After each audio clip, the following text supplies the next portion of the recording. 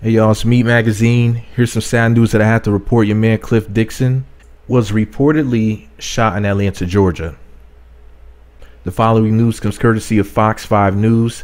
This article is posted at fox5atlanta.com by Mark Teckener. And here's what Mark wrote. The title of the article is Gunmen on the Run After Strip Mall Shooting. The article reads, a shooting at Chamblee Strip Mall early Thursday morning sent one man to the hospital.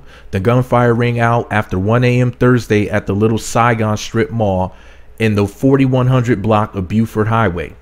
Arriving police officers found a man described in his late 20s or early 30s having been shot in the parking lot. Paramedics rushed the victim to Grady Memorial Hospital, where at last check, he was going into surgery. Detectives said the gunman escaped on foot. They only have a vague description of him, which isn't being released yet to the public.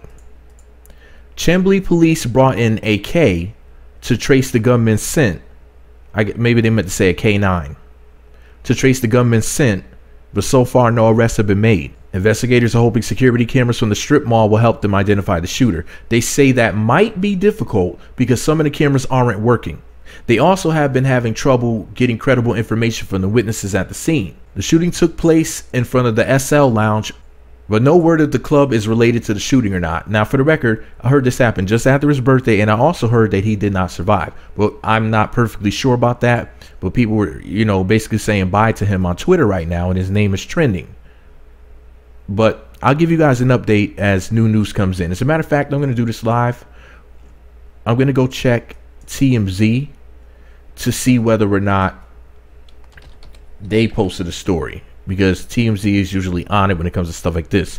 But I heard that he didn't make it, and there's a lot of people saying that, but I don't know where that particular news is coming from.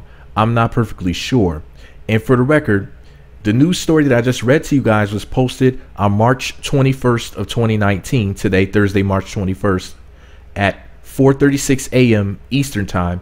Then it was updated at 5:52 a.m. Eastern Time. As I'm recording this, it's 8:19 a.m.